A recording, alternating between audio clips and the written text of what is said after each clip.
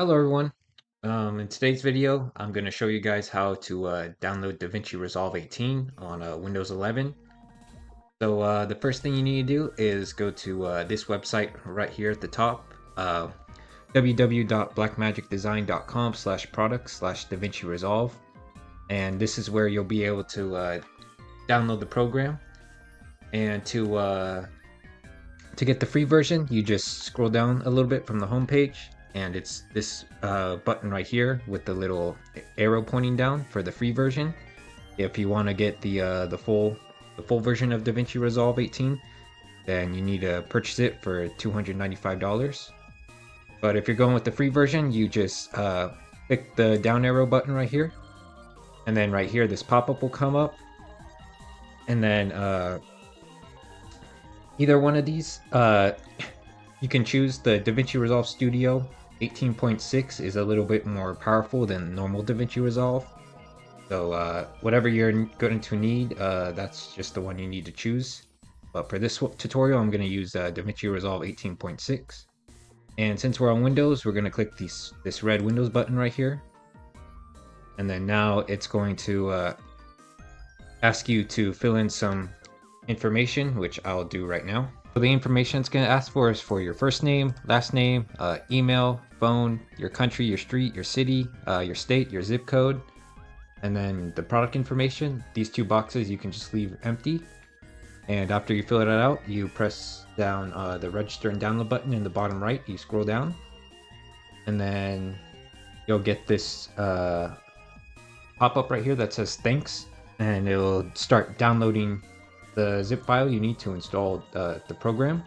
If it doesn't work, if it doesn't start after probably 20 seconds, I would hit the red button right here in the middle, the Davinci_Resolve 18.6.4 Windows.zip. And then after that, you just wait for it to download. So after you download it, you want to grab it, drag it onto your desktop. After that, you want to right click it, hit extract all, and then this will pop up right here.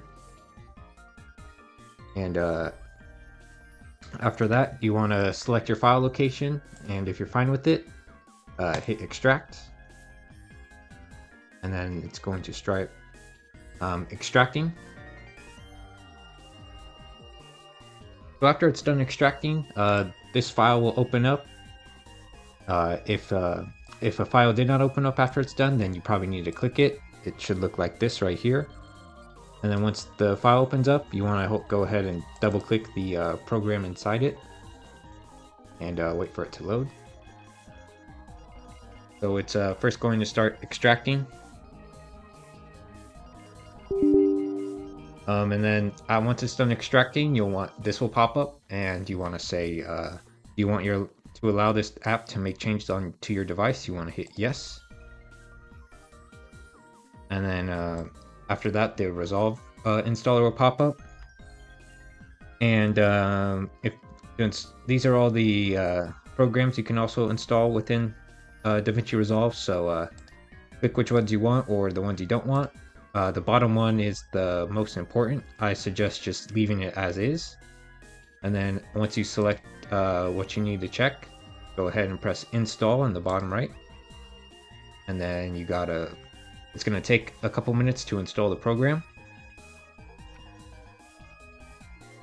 So once that's installing, another window will pop up. It will say, welcome to the Davinci Resolve Setup Wizard. First thing you do is you press next. Go ahead and read the license and agreement. You can read it if you want. Check the box and hit next. This is where the folder the program and all the folders will install to. So I usually just leave it as it is, but if you want to change it, go ahead, press change, and choose where the destination's at. After that, press next, and then this last one will pop up, and all you have to do is press install. And then you go ahead and have to let it wait and let it install. So once it's done installing, go ahead and just press finish right here. And then after the program's done installing, it's going to want you to restart your computer. So now that your computer's done updating, go ahead and just double click the program. The logo is the little spinner with the 3 different colors. This will pop up just telling you what's new in the update. Go ahead and just press continue. And then it says you're all ready, so go ahead and just click start. And then it's going to load up. It might take a little while, depending on your computer. And then right here, the program will open up and it may ask you to upgrade. You can upgrade or you can leave it as is. For me, I'm just going to leave it as is, so I'm going to press cancel. And then you'll be all good to use the program.